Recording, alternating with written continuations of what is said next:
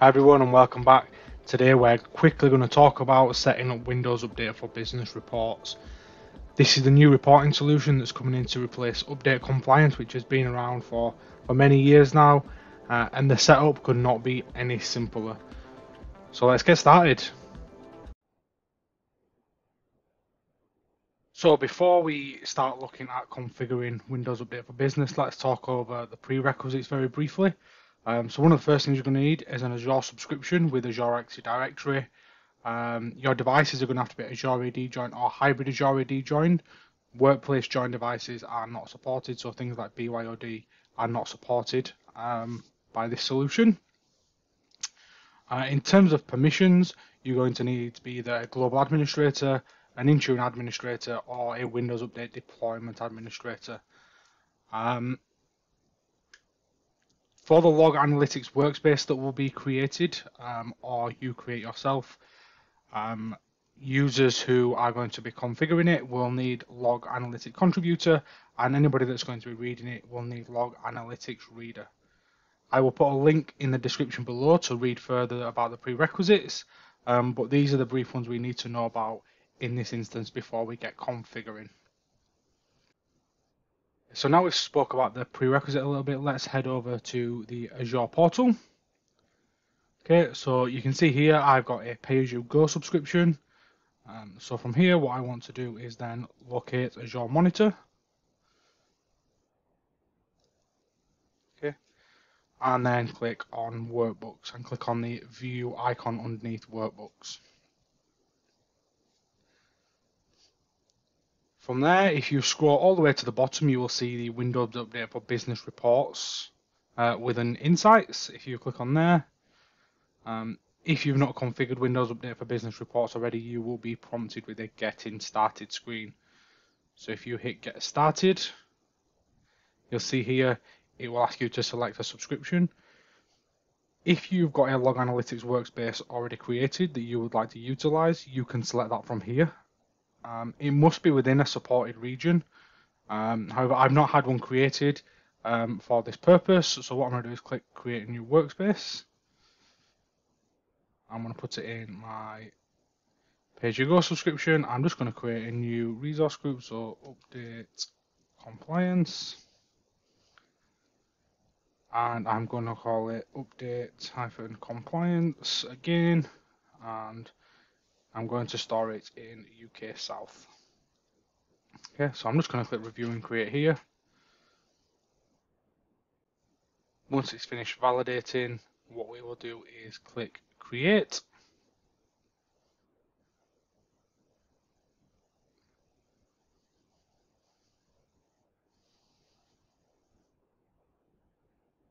So now it's created the deployment. It'll go away and deploy the resources.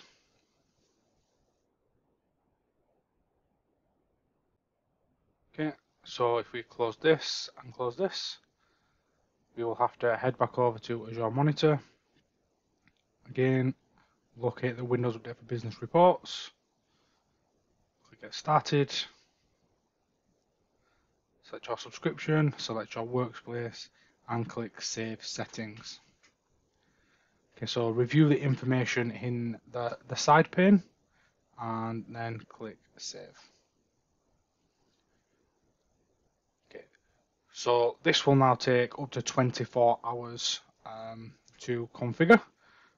What you now need to do is deploy some settings to your devices. So if we head over to Intune and to Devices, Configuration Profiles, and click Create a File.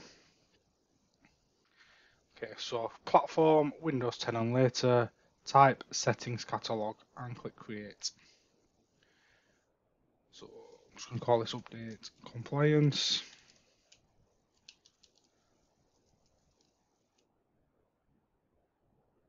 Next, so the settings that we want to add for this one are, so if we do allow commercial under the system heading, so we want to allow commercial, allow device name. This one is optional. but I like to have the device name in the Windows diagnostic data. So allow telemetry,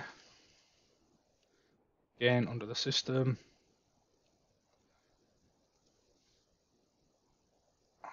Update compliance processing within system. Then you want to allow woof beat.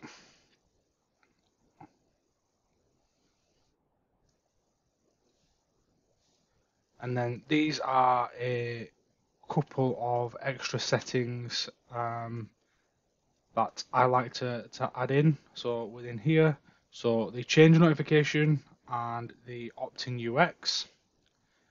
Okay, so once you've selected them, if you close the side pane and then let's enable the configure opt-in.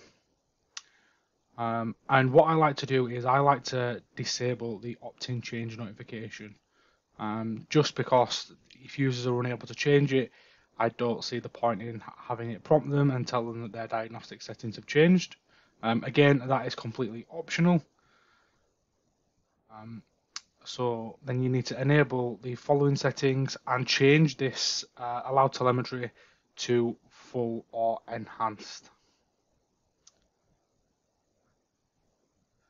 Then what you want to do is allow the device name and enable. So once you've finished configuring your settings, if you click next, assign your scope tags, assign your devices, and then review and create.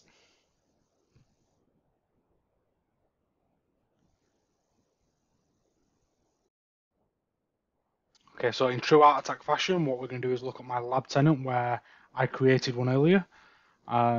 So what we want to do, there is two ways of accessing the Windows Update for Business reports once it's created. So if you first of all go to the Azure portal, click on Monitor, you're going to access this the same way you created it. So through Workbooks to the Insights and click on Windows Update for Business reports. You will see the Getting Started screen very briefly, and then it will load your report data. Okay.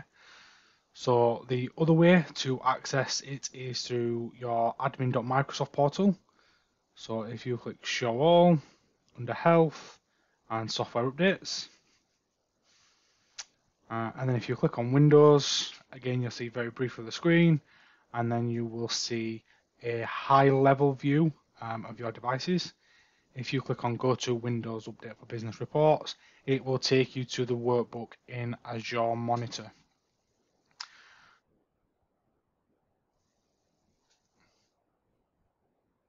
And as a bit of an extra bonus, what we can do is if we just head back over to the Azure Monitor and click on Logs, if you ensure your Log Analytics workspace is collected, what we can do is we can start to dig into the data with Kusto.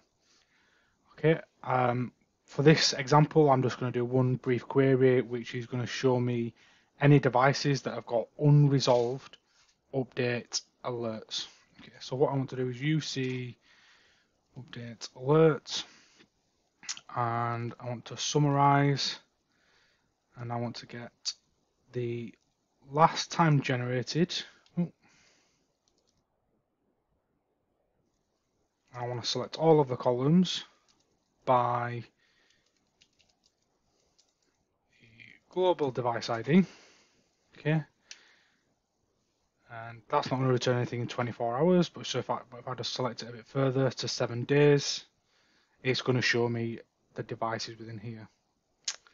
Okay, so what I want to then do is I want to filter it where the error code is not empty and the alert status does not equal resolved. Okay, if I then click run, you will see it will narrow it down to that one device, so you can now really start to dig into your data with Kusto. There is so many different ways you can dig into Kusto, but this is just a little bonus of what data you can then start to really dig down to, and you can even create your own workbooks off the back of this. As always, thank you for watching. Please like, subscribe and leave comments for more content to come from EUC365.